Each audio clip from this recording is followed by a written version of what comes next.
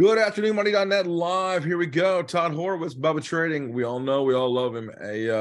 Bubba, look, the markets have been a little bit wonky. The volume has been very low. I was just on the floor of the New York Stock Exchange, and I don't think there's anybody there. It's just being pushed around, right? The trading is so light, Steve, and great to be back with you again. Trading is so light; it's like not worth trading, right? Like I'll day trade every morning with my members, and I go, "That's it for the day. I'm going to play poker. I'm doing something else because we're real thin." And of course, going into tomorrow with the FOMC, it's always thin ahead of that. So if you take a thin market and make it thinner, it really just creates a lot more havoc and doesn't really give you any really good opportunities unless you know specifically what you're looking for. Yeah, that's a good point. Tomorrow, obviously, the FOMC meeting. This morning, it was CME said that 97.2% chance of a 25 basis point hike. The lawmakers, including the Democrat side, are asking the Fed and specifically Powell to stop raising rates. What's your thoughts there for tomorrow?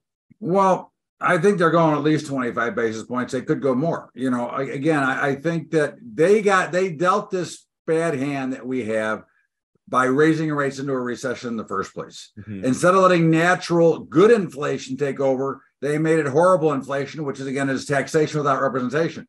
I think when you look at the bigger picture, they've kind of done this and they're kind of now forced to continue. I mean, inflation is not going away. And right. Even though commodity prices are getting hammered, retail prices continue to go higher. So the 6.2 or the 5.8, whatever print they give you on CPI, multiply that by 3 or 4. That is the real true inflation. And with the Saudi Arabia cut in oil, it's going to make it even higher now because, of course, 80% of everything you do is involved with fossil fuels. Yeah, but it seems that the Fed has a serious problem in regards to being honest. I mean, the first it was job cuts. Second, it was, they got everything to weather lately, I guess. The problem, what do we need to really hear for them to just stop raising rates?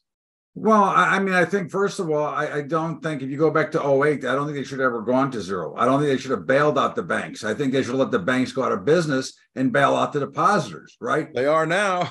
Well, that's right. I mean, why is anybody too big to fail? Why do you want to keep a crappy business model that prints money and makes a fortune? And if they go bad, the Fed will bail us out, which really means that the American taxpayer will bail us out. Right. So I think they painted this corner, this picture, and I think the real blame, if you want to blame somebody, Ben Bernanke in 2013, when he backed off, when he started to hike rates back then, because rates can be supported much higher than they were and even higher than they are now, because that's really more natural rates and that's more free market rates. You go to a peer-to-peer lender, you're going to pay 10, 11, 12%. Yeah, and you talked about commodities going higher, but yet oil now under the 72 handle here, 71.64 again. Talk to me. You're saying Saudi cuts before the summer here? Well, see, I think Saudi's going to cut. Well, I think they're going to cut in the next 3 weeks. That's my prediction. Whether I'm right or not, I don't know. But I thought they were going to cut right before driving season. They fooled me and cut at the beginning of April, right? Yeah. So I think there's one more cut. Look, they know they have us over a barrel, so to speak, because we are a net importer. We're no longer an exporter.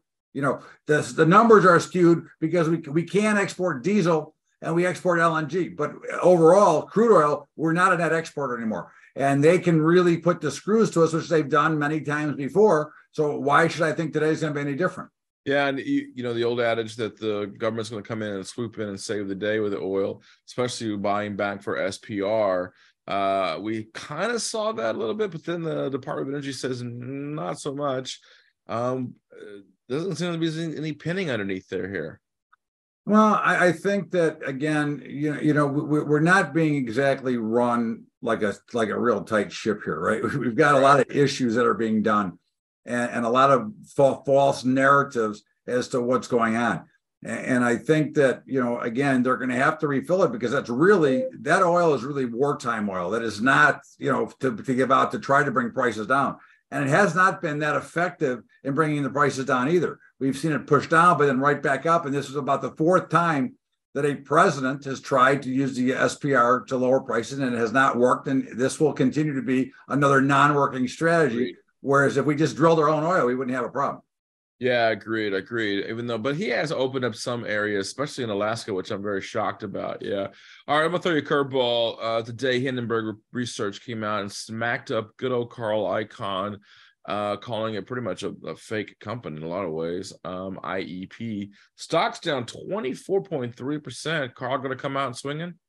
I think Carl's going to come. Listen, Carl's too smart to do anything that would really get him into that kind of danger. I mean, he might do some things that are a little shady occasionally, but I don't think he's putting anything together that is not cannot be proved. I mean, he's not going to put himself in jeopardy for sure. I mean, he's a billionaire who's extremely smart and has a great understanding of markets. So I would tend to want to be looked to be a buyer of anything that he does, because you know that he's going to do his best. He's Elon Musk before there was Elon Musk. He was Mr. Corporate Raider. That's the nickname. I mean, and the average volume, looking at it now for the daily trades on IEP, is 1.7 million.